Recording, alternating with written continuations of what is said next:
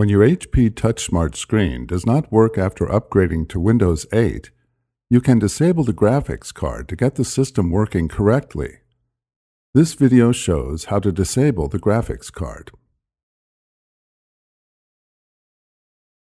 On the Windows Start screen, type Device Manager to open the search field. From the results, click Device Manager.